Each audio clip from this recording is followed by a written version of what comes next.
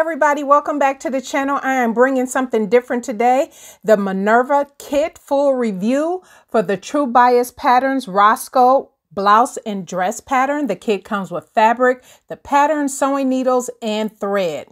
This particular pattern goes up to a size 18, has 3 different views. And I will share with you today the view that I did. I wanted to give you a close-up of the items that came into the kit.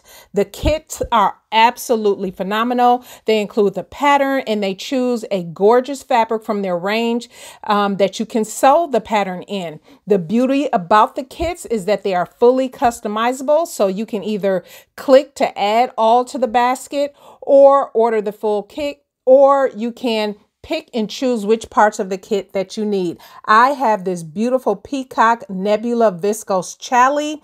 It also came obviously with the needles, 70-10 needle, which is a universal needle, and the fabric is roughly 3.5 yards. I first started out by ironing all of my pattern pieces. You have to share with me, do you iron your pattern pieces? As you can tell, they were slightly wrinkled, and most patterns come like this. Obviously, if you are buying a physical pattern, you definitely want to make sure, especially if you're using something like a viscose challis, you want to make sure that all of those pieces are completely flat and even so that you do not have any type of distortion in when cutting out your pattern. That also goes for these baby pieces. This was the neckband and a couple of the other smaller pieces that needed to be ironed out as well. I highly encourage you to do this before working with your fabric. Then after I had washed the fabric, which I washed this fabric on a cold cycle and did a gentle dry, and then I went through and just ironed each area of the fabric to make sure that it was nice and ready for me to sew up.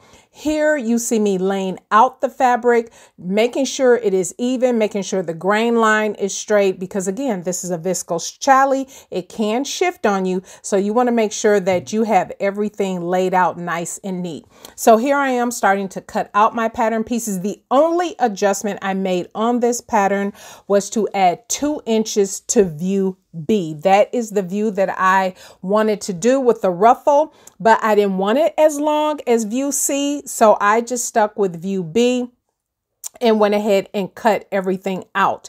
And now I am going to jump right into the sewing. So here are the needles. I have never used Prim products before. I believe this is UK based company. And so I was excited to go ahead and jump right in.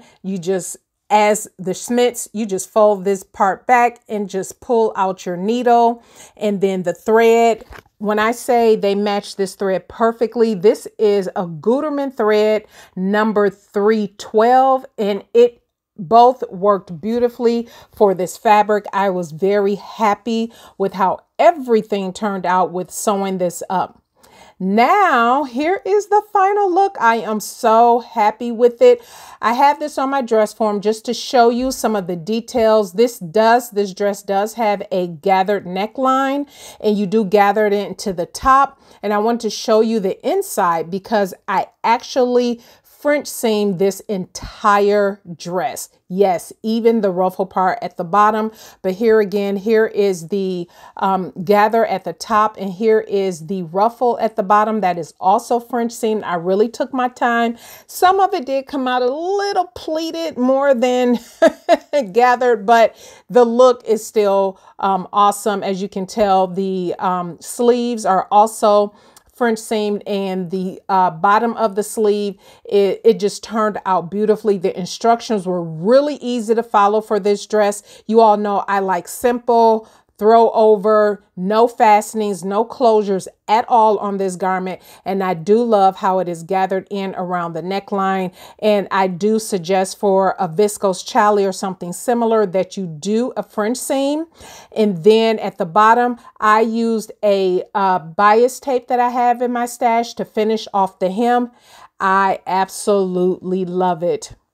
Now here is the wear of this beautiful dress. As you can tell, I have a couple different ways that I style this. So I did wear it with the belt and without a belt. You will notice a little chuckle here because it got very windy during taking these pictures and doing a little bit of filming, but I did want to give you a few close-ups of how this dress looks in movement and how I styled it. I absolutely love the length of the sleeves. I typically don't go for anything that goes down to the wrist, but this hits well. It definitely hits above where I will wear any bracelets for this particular dress. Again, I love how flowy it is, and I absolutely love how this turned out. Thank you, Minerva, so much. As a brand ambassador, I will link everything in the description box. Please let me know, which view do you like? Do you like it with the belt or without the belt? You definitely have to let me know. Thank you, everybody, so much for tuning in today. And let me know in the comments, do you like this style of review? A nice voiceover, real quick and simple and to the point? Let me know down below. Have a blessed day, everybody, and we will see you in the next video.